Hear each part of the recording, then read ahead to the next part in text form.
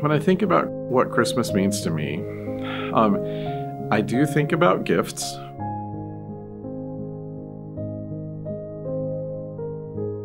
Both the types of gifts that are able to be given and to be received, some of which can be unwrapped and some that can't.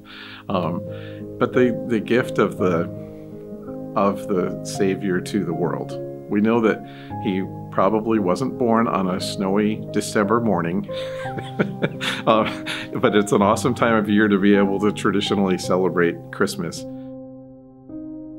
Thinking about memorable Christmas events always includes family, because it seems like even though it was super easy to be together as a family as I was growing up, because we were on the farm and that's the only place we ever were.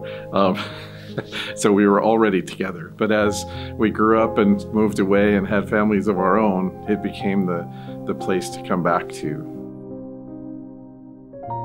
But still, for sure, my best memory is of the year that I got to get up early and do all the chores so that my dad didn't need to get up early and do all the chores. I was finally old enough to be able to do most of that stuff, and we had 40-ish cows to milk first thing in the morning on Christmas morning, and I thought it'd be kind of fun to be able to do that so that he got a break from that for Christmas morning.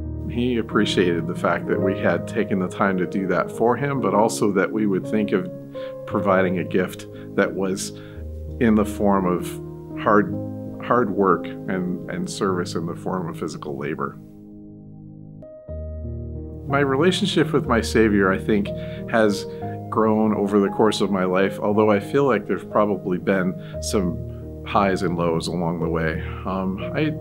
The first thing that comes to mind is that one of the times that I served as a bishop, I had the opportunity to share my feelings about the Savior as I was being released from that calling when our family was moving out of the state. And I remember a very specific prompting that came to me in preparation for that. I remember that I said that the Savior was my brother and my Savior and my friend. I think, like other times when we have spiritual impressions like that, those words weren't mine. I think that was an answer to a prayer. As a bishop who loved his ward and was thinking about being able to express my testimony, I felt like that was a real revelation to me, and it's been a good foundation for me looking ahead over the years. The season of Christmas needs to be all about our Savior, Jesus Christ. And with the love and the feelings of hope that come along with that, and also encompass the feelings of those around us who don't always feel that same sense of hope, I think it gives us an opportunity to be able to talk more openly about our testimony of the Savior and about the true meaning of Christmas and where it fits in our plan of happiness.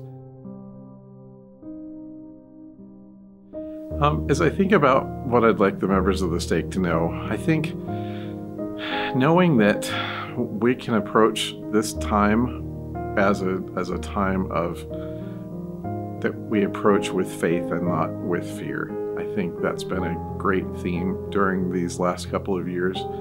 And instead of focusing on the things that aren't going so well in the world, being able to focus on the foundation of faith that we have at Christmas time, having the opportunity to be able to be aware of the people around us that are in need and having a difficult time, and thinking of ways that we can provide service to them to be able to help this be the type of Christmas season that it can be in a world where we focus more on faith than on fear.